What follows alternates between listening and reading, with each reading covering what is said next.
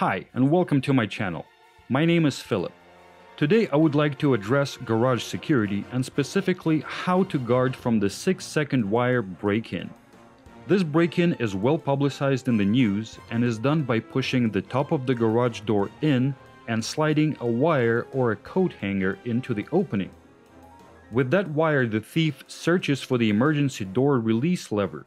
Once located, it is pulled down and the door is free to open.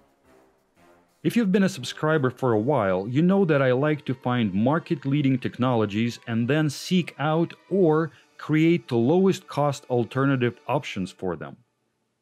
This video is not sponsored and I purchased everything shown here myself. In this video, I will show you what exists on the market to solve this break-in problem. And then we'll show you a DIY solution that can work even better than the store-bought versions. So let's dive in. The easiest solution is to put in a zip tie through the emergency release and call it a day. You can purchase the type that will break with enough force to get it open. Or you can keep wire cutters nearby in case of an emergency. If you have children or elderly in your home, they might not have the strength to break the zip tie. And this is a serious safety issue. So let's explore the safe options. There are a couple of products on the market to address this issue. Here is a garage shield as an example. It's a thin piece of plastic that I can easily, if I wanted to, I could snap it in half. It's very, very light. It feels almost like a cardboard. It goes on like this. So it dips in and mounts right here. So it looks like a spade or a shovel to me. The mounting is done via this bracket. It's actually a pretty cool design where it snaps into the holes like so, using these snap-in screws. They're made out of plastic, but they fold in when they go in. So they will just kind of go in like so.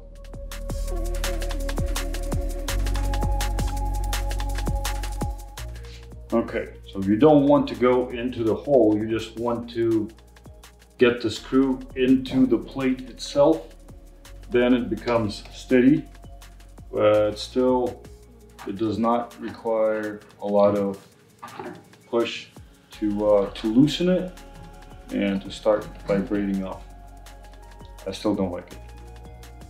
If you decide to relocate the shield, these thin ridges get bent and might not be as effective once removed. So make sure that you connect it properly on the first try. The shield itself is too short, at least in my application. Ideally, it should end below the top of the door to be fully effective. Also, it does not wrap around the emergency release, allowing access from the sides or from below if the shield is mounted too high. Plus, the price of approximately $30 for that material and product feels like too much. You can literally cut out a piece of thick cardboard and zip tie it to the J-bar. There is your garage shield. Cool idea, but definitely could be made better. Let's make it. This is the final product that you will be able to make by the end of this video. As you can see, it serves several functions.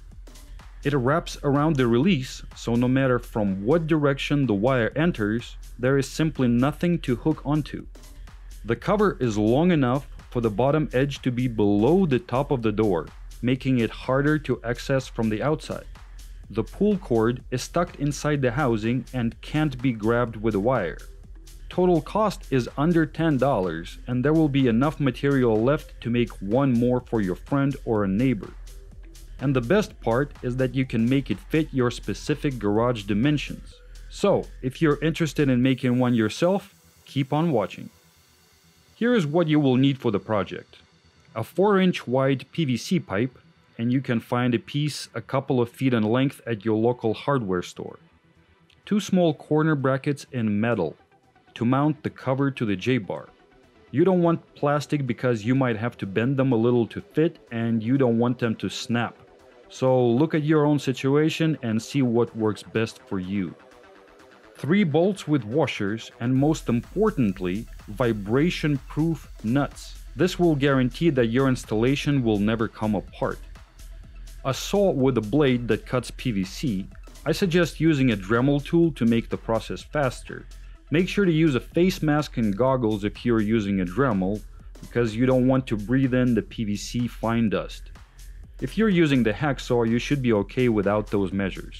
A drill to make the mounting holes, a small screw-in hook for the release cord, and optional zip ties and spray paint in your desired color.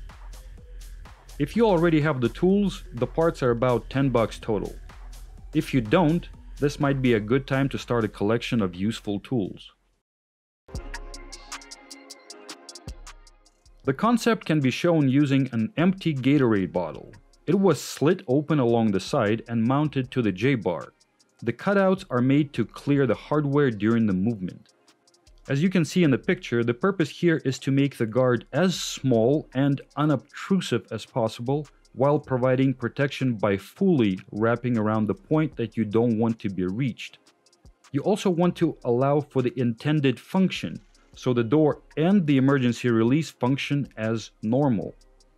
With the understanding of this concept, you can make a permanent version out of a 4-inch PVC pipe.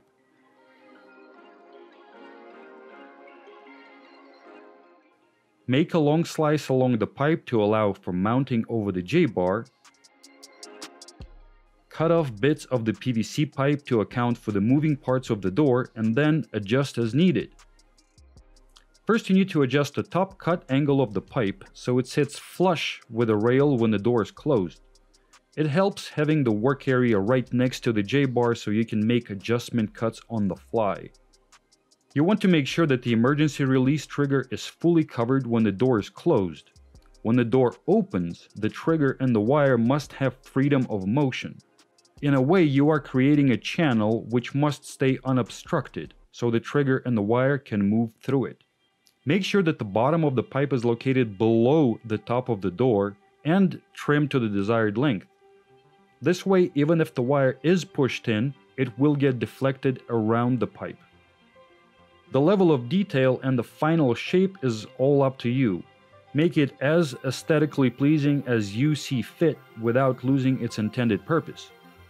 As you can see on mine, I opened up the bottom part wider to make it look less like a pipe on a stick, but more like what would you call this?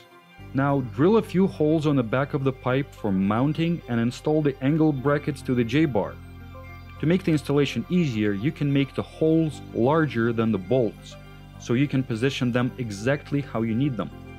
Then you can use smaller diameter washers to make sure that the nuts don't fall through those larger holes. As an additional option, screw in a hook at the bottom of the pipe to keep the hanging emergency release cord from being exposed. If the cord is tucked in, it creates one more level of protection. If the wire is too short for your liking, or you have kids or people with disabilities, you can always add length to the cord. It is hidden, so length does not really matter anymore. Once you have the design fully cut out and you test fitted it, you can leave it as is or paint it with spray paint. I went with black.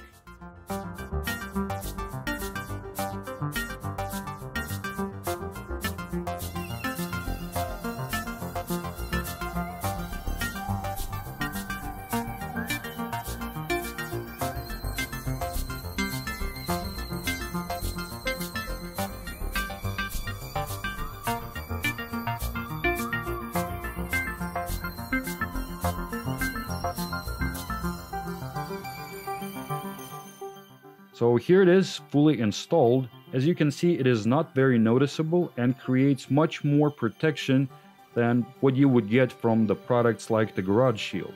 So this is my monstrosity. Feel free to play with the design to make it your own. I'm interested in seeing how you implement this idea for your situation. Hit me up in the comments with ideas and thoughts. If you make a video about your implementation, send me a link. I'd love to see it. So now you can see how easy it is to fully protect your emergency release without purchasing the overpriced equipment. And we have arrived. Thank you for watching and making it to the end. Please subscribe, hit the bell icon to be notified of the new uploads, and I'll see you all on the flip side.